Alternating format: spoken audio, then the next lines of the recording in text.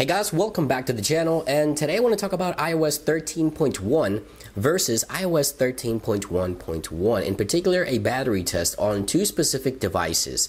Now, if you follow me here on the channel, you might have seen my coverage on iOS 13.1.1 released a few days back, where Apple says that they're addressing an issue that could cause battery to drain quickly. Now, according to my YouTube community poll, the two devices that were having the most issues with battery drained and actually heating issues as well are the iPhone 7 Plus and the iPhone 6s Plus. So I took it upon myself to test both of these devices on iOS 13.1 and iOS 13.1.1 to see if Apple really improved the battery performance of these devices. Now, I'll be testing more devices down the road. And just a quick side note, excuse my voice if it sounds a little different today.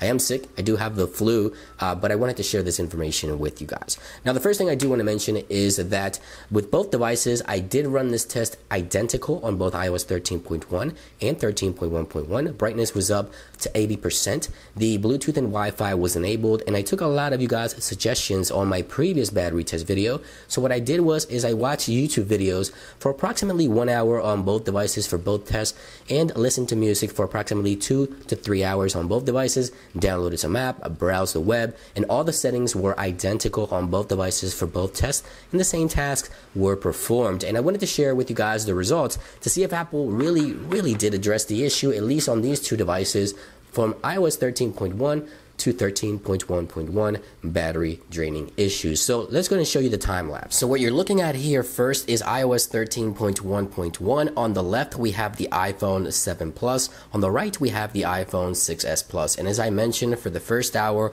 I watched YouTube videos for approximately 1 hour. I listened to music for 2 to 3 hours. I downloaded some apps. I browsed the web, just normal tasks on both devices as I previously mentioned. Now on iOS 13.1.1, the first device to die was actually the iPhone 6s Plus with 6 hours of on-screen time. Now on iPhone 7 Plus, we actually have 7 hours of on-screen time for iOS 13.1.1. And of course, we tested iOS 13.1, and the results were actually rather interesting. On the left, once again, the iPhone 7 Plus. On the right, the iPhone 6s Plus. The same task, once again, watching YouTube videos for about an hour, also listening to music, downloading some apps, browsing the web, just your normal task that you would perform as you use your device on a daily. Now, the iPhone 6s Plus died with 6 hours, so that's identical to iOS 13.1, and the iPhone 7 Plus actually died with 6 hours and 30 minutes. Keep in mind, there's always that margin for error. What I'm looking at here, and from these results, I can tell that Apple really did not address any battery concerns or any battery draining issues on these two devices in particular,